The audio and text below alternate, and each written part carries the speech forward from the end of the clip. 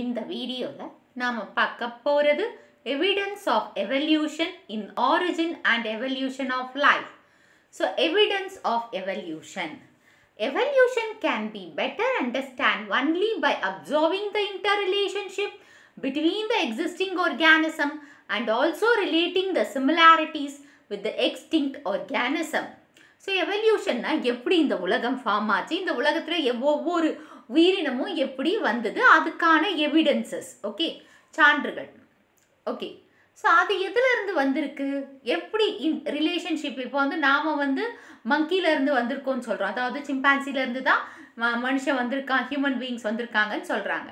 So existing ஆர்கானிசத்துக்கும் இப்போ புதுசாக வந்திருக்கிற ஆர்கானிசத்தையும் நம்ம ரிலேட் பண்ணி பார்க்குறோம்.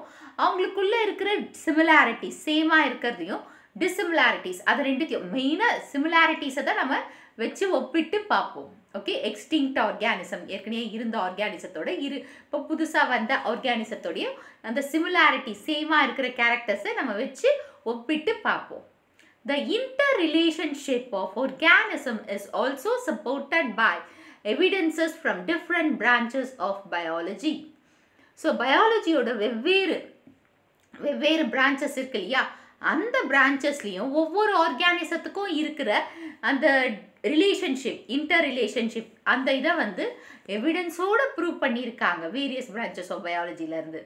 These evidences support the concept that all organisms have evolved from common ancestors. So இந்த எவிடன்சஸ் எதை காட்டுதுன்னா, எல்லா ஆர்கானிசமும் ஒரு காமன் ஆன்சிஸ்டர், ஒரு காமனான மூதாதையர்லேருந்து தான் வந்திருக்காங்கன்னு சொல்கிறாங்க. Evidences from morphology and anatomy. So evidences வந்து மார்ஃபாலஜினா எக்ஸ்டர்னல் வியூ, அனாட்டமினா இன்டர்னல் வியூ, அதாவது வெளிப்புற தோற்றத்தை வச்சியும் எவிடன்சஸ் இருக்குது அவங்களுக்கு. உள் அமைப்பு வச்சு, அனாட்டமினா உள் அமைப்பு, அதை வச்சியும் நம்மளுக்கு வந்து எவிடன்சஸ் இருக்குது. The comparative study of morphology and study of animals reveals that they possess common set of characteristics. So இந்த மார்ஃபாலஜி அண்ட் அனாட்டமியை வச்சு நம்மளுக்கு படிக்கும்போது என்ன தெரியுதுன்னா, அதாவது காமன் செட் ஆஃப் கேரக்டரிஸ்டிக்ஸ் எல்லா அனிமல்ஸ்க்கும் ஒரே மாதிரி இருக்குது அப்படின்னு சொல்கிறாங்க. So homologous organs and analogous organsன்னு சொல்லுவாங்க. Homologous organsன்னா, the homologous organs are those which have inherited from common ancestor with similar developmental patterns in embryos. Homologousனாவே, ஹோமோனாவே same, ஒரே ஆர்கானிசம், அதாவது ஒரு காமன் ஆன்சிஸ்டரில் இருந்து தான் டெவலப் ஆயிருக்கு என்ன ஆர்கன்ஸ். ஸோ அவங்க வந்து எம்ப்ரியோ டெவலப்மெண்ட் ஆகும்போது சிமிலராக இருந்திருப்பாங்க. எம்ப்ரியோனா கருவாக இருக்கும்போது ஒரே மாதிரி இருந்திருப்பாங்க. இப்போ 4 limbs of mammals. So mammals, நாமளும் மேமல் தான், மாடும் மேமல் தான், that is gov is also A mammal, கேட்டும் மேமல் தான். ஸோ இவங்க கிட்ட இருக்கிற அந்த 4 limbsன்னா நம்மளுக்கு கை, 4 limbs முன்னாடி இருக்கிற கால்கள் மேமல்ஸில் கவ், கோட், அப்புறமா வந்து பார்த்திங்கன்னா கேட், ரேபிட், அந்த முன்னாடி இருக்கிற லிம்ஸ் என்னன்னு சொல்லுவோம், 4 limbsன்னு சொல்லுவோம். A human hand, a front leg of cat, flipper of whale and a bat wing looks dissimilar and adapted for different functions. இப்போ நம்ம கை எடுத்துக்கோங்க, ஹியூமன் பீயிங்கோட கை எதுக்கு யூஸ் பண்ணுறோம், லிஃப்ட் பண்ணுறதுக்கு, எழுதுறதுக்கு, ஒரு பொருளை லிஃப்ட் பண்ணுறதுக்கு யூஸ் பண்ணுறோம், அது டிஃப்ரெண்ட் ஃபங்க்ஷன். இப்போ ஃப்ரண்ட் லெக் ஆஃப் கேட் வந்து அந்த ஓடுறதுக்காக யூஸ் பண்ணுறாங்க, ஓகேவா, ஃபாஸ்ட்டாக அந்த இது பண்ணி ஜம்ப் பண்ணுறதுக்கு, மேலே ஏறுறதுக்கு, அதுக்கெல்லாம். ஃப்ளிப்பர் ஆஃப் வேல் வந்து அந்த ஸ்விம்மிங்க்கு யூஸ் பண்ணுறாங்க. அண்ட் பேட் விங் வந்து பறக்கிறதுக்கு. இது எல்லாமே டிசிமிலராக, சேமாக இல்லை, 4 limbs தான் எல்லாமே, ஆனால் சேமாக இல்லை. அவங்க ஃபங்க்ஷனை வச்சு வெவ்வேறாக இருக்காங்க, வேறையாக இருக்காங்க. So the mode of development and the basic structure of the bones R similar. So இதோட டெவலப்மெண்ட் வந்து சேம், கருவில் எப்படி வளர்ந்துருக்கோ இந்த 4 limb அப்படி தான் சேமாக இருந்திருக்கு. அண்ட் ஸ்ட்ரக்சரும் பார்த்திங்கன்னா, பேசிக் ஸ்ட்ரக்சர் பார்த்திங்கன்னா சேமாக இருக்குது. இப்போ நீங்கள் இதை பாருங்கள், ஓகே, இது ஹியூமனோட கை ஃபஸ்ட் இருக்கிறது, ஓகேவா. ஸோ இந்த ஹியூமனோட கையில் பார்த்திங்கன்னா, இந்த ஹியூமன், கேட்டு, வேல் அண்ட் பேட்டோட அந்த, இப்போ ஹியூமனோட ஹேண்ட், கேட்டோட அதாவது முன்னங்கால், அண்ட் வேலோட ஃப்ளிப்பர்ஸ் அண்ட் பேட்டோட விங்ஸ். இப்போ இங்கே பார்த்துக்குங்க, ஹியூமனில் வந்து ஹியூமரஸ் இருக்கா, ஹியூமரஸ் கேட்லேயும் இருக்குது, ஹியூமன்லேயும் இருக்குது. அதே மாதிரி ரேடியஸ் அல்னாவும் இருக்குது ஹியூமன் அண்ட் கேட்டில். மெட்டாகார்பலும் இருக்குது, கார்பல்ஸும் இருக்குது. ஸோ பேலஞ்சஸ் கீழே இருக்கிறது இந்த ஃபிங்கர்ஸ், இதெல்லாமே சேமாக இருக்குது. அதே மாதிரி இங்கேயும் பாருங்கள், வேல்லையும் ஹியூமரஸ் இருக்குது, வேல்லையும் இருக்குது, பேட்லேயும் இருக்குது, ஹியூமன்லேயும் இருக்குது. ஸோ சேமாக இருக்குது. அல்னா இருக்குது. ஓகே, அல்னா இருக்குது, அதாவது உள்ளங்கைன்ற அந்த இடத்துக்கு அந்த உள்ளங்கை ஸ்டார்டிங் ஆண்ட 2 எலும்பு இருக்குது இல்லையா, அதுதான் அல்னா. அதுக்கப்புறம் ரேடியஸ் இருக்குது, மெட்டாகார்பஸ், இது எல்லாமே சேமாக இருக்குது ஸ்ட்ரக்சர் வைஸாக பார்க்கும்போது. ஸோ அதை வச்சு தான் வந்து ஹோமோலாகஸ் ஆர்கன்ஸ். இவங்க வேலை வெவ்வேறாக இருந்தாலும் ஆனால் அவங்க ஸ்ட்ரக்சர் பேசிக் ஸ்ட்ரக்சரில் சேமாக இருக்காங்க அப்படின்னு சொல்கிறாங்க. Next analogous organs. Analogous ஆர்கன்ஸ்னா look similar and perform similar functions but they have different origin and developmental pattern. இப்போ ஹோமோலாகஸ்னா அவங்க ஸ்ட்ரக்சர் ஃபங்க்ஷனல் வைஸாக டிஃப்ரெண்ட், ஆனால் ஸ்ட்ரக்சர் வைஸாக ஒரே காமன் ஆன்சிஸ்டர்லேருந்து வந்திருப்பாங்க, அப்புறமா காமனாக இருக்கும் ஸ்ட்ரக்சர் வைஸாக. ஓகேவா? ஆனால் இங்கே வந்து பார்த்திங்கன்னா அனலாகஸ் பார்த்திங்கன்னா ஆர்கன் வந்து சேமாக இருக்கும், ஃபங்க்ஷனும் சேமாக இருக்கும். ஆனால் அவங்களோட ஆரிஜின், அதாவது வந்திருக்கிற அந்த ஆரிஜினும் டிஃப்ரெண்ட், டெவலப்மெண்ட்டும் டிஃப்ரெண்ட்டாக இருக்கும். The functions of the wings of the bat, wings of the bird and the wings of the insect are similar, but their basic structure are different. அதாவது இப்போ function of the wing of a bat. So பேட்டோட வவ்வாலோட wings என்ன பண்ண போகுது? Fly தான் பண்ண போகுது. பேர்டோட விங்ஸும் fly தான் பண்ண போகுது. அண்ட் இன்செக்டோட விங்கும் ஃப்ளையிங்க்கு தான் யூஸ் பண்ணுறாங்க. ஸோ அவங்களோட ஃபங்க்ஷன் சேமாக இருக்குது, ஆனால் ஸ்ட்ரக்சர் டிஃப்ரெண்ட்டாக இருக்குது. பாருங்கள், இது ஃபஸ்ட் இருக்கிறது வந்து பேட்டோட விங். ஓகே, அண்ட் இது வந்து பேர்டோட விங் எப்படி இருக்குன்னு பாருங்கள் டிஃப்ரென்ஸு. அண்ட் இது வந்து இன்செக்டோட விங். ஸோ இது மூணுமே வெவ்வேறு. இப்போ பேட் வந்து பார்த்திங்கன்னா மேமல், பேர்ட் வந்து that is Aves, and insect வந்து இன்வெர்டிபிரேட்ஸ். ஸோ ஆனால் அவங்களோட ஃபங்க்ஷன் என்ன? அனலாகஸில் ஃபங்க்ஷன் வந்து ஃப்ளையிங். நெக்ஸ்ட் ஒன் வந்து vestigial organs. The degenerative and non-functional organ of animals are called vestigial organs. So, the vestigial organs நாவே இப்போ வந்து form அதாவது ஒரு காலத்தில் இருந்திருக்கு, ஆனால் இப்போ அழிஞ்சிட்டு நான் ஃபங்க்ஷனல், அதான் எந்த வேலையும் செய்யாமல் இருக்குது. அந்த ஆர்கனை தான் வெஸ்டிஜியல் ஆர்கன். ஃபார் எக்ஸாம்பிள், நம்மளுக்கு வால் இருந்தது, ஆனால் இப்போ வால் இருக்கா? இல்லை. ஸோ அது வளரல, டீஜெனரேட், அழிஞ்சு போயிடுச்சு. அந்த மாதிரி ஒரு கேரக்டரை தான் நம்ம என்னன்னு சொல்கிறோம், வெஸ்டிஜியல் ஆர்கன் இருந்திருக்கு, ஆனால் நான் ஃபங்க்ஷனலாக இருக்குது. இப்போ இல்லை, நிறைய அனிமல்ஸில் இருக்குது. Okay, the same organs are found to be well developed and functional in some of the related forms. So அந்த சேம் ஆர்கன் வந்து சில ஃபார்ம்ஸில், இப்போ வந்து பார்த்திங்கன்னா மாடுக்கு வால் இருக்குது. ஓகே, அது ஃபங்க்ஷனலாக இருக்குது. ஸோ அந்த மாதிரி ஒரு ஸ்ட்ரக்சர் ஃபங்க்ஷனல் ரிலேட்டட் ஃபார்ம்ஸில் இருக்குது. Some of the vestigial organs in man R vermiform appendix, நிக்கிடேட்டிங் membrane, கார்டியல் வெர்டெப்ரா and காக்சி. இது மனுஷனில் வந்து பார்த்திங்கன்னா வெர்மிஃபார்ம் அப்பெண்டிக்ஸ். இப்போ நம்ம இதிலலாம் பார்த்திங்கன்னா இவ்வளோ பெருசாக இருக்காது, அதாவது ஒரு சின்ன இந்த மாதிரி தான் இருக்கும் அப்பெண்டிக்ஸ், இந்த மாதிரி. ஸோ இந்த அப்பெண்டிக்ஸ் வந்து எதுக்குன்னா பார்த்திங்கன்னா, இப்போ ஆடு மாடுலலாம் வெர்மிஃபார்ம் அப்பெண்டிக்ஸ் இருக்கும். ஏன்னா அவங்க வந்து சாப்பிட்றது அந்த செல்லுலோஸை டைஜஸ்ட் பண்ணுற பாக்டீரியா இதுக்குள்ளே இருக்கும். ஆனால் நம்மளுக்கு இப்போ இல்லை, ஒரு காலத்தில் இருந்திருக்கு. ஸோ அதுதான் வெர்மிஃபார்ம் அப்பெண்டிக்ஸ். அதே மாதிரி கண்ணுக்கு இந்த ஓரத்தில் வந்து நிக்கிடேட்டிங் மெம்பரேன். இது மோஸ்ட்லி வந்து ஃப்ராக்ஸில், இந்த கோழிலெல்லாம் பார்த்துக்கிட்டிங்கன்னா கண்ணு திறந்துட்டு இருக்கிற மாதிரியே இருக்கும், ஆனால் கண்ணு மூடி தூங்கிட்டு இருக்கும். அது அந்த இது டிரான்ஸ்பரண்ட்டாக இருக்கும். ஸோ அந்த மெம்பரேன், நிக்கிடேட்டிங் மெம்பரேன்.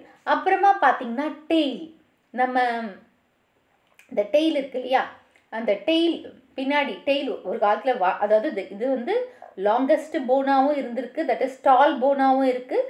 அந்த டெய்ல், அந்த காக்சி, இந்த டெய்ல் போன் அப்படின்னு சொல்லுவாங்க. டெய்ல் லாங்கஸ்ட் தப்பாக சொல்லிட்டேன், டெய்ல் போனுன்னு சொல்லுவாங்க. டெய்ல் அதாவது இந்த டெய்ல் சில இதில் வரும், சில பேர் இதில் வராமல் இருக்கும். அந்த டெய்ல் போன் இப்போ நம்மக்கிட்ட இல்லை. அதுதான் வெஸ்டிஜியல். ஒரு காலத்தில் இருந்தது, இப்போ அழிஞ்சிடுச்சு, டீஜெனரேட் ஆகிடுச்சு. ஓகேவா? ஈவன் விஸ்டம் டீத் அது கூட இப்போது நிறைய பேருக்கு ஃபார்ம் ஆகாமல் இருக்குது. அட்டவிசம், the reappearance of ancestral characters in some individuals is called atavism. அட்டவிசம்னா இப்போ ஆன்செஸ்ட்ரல், இப்போ வந்து இந்த குழந்தைக்கு பின்னாடி வால் வருது இல்லையா, திடீர்னு வருது.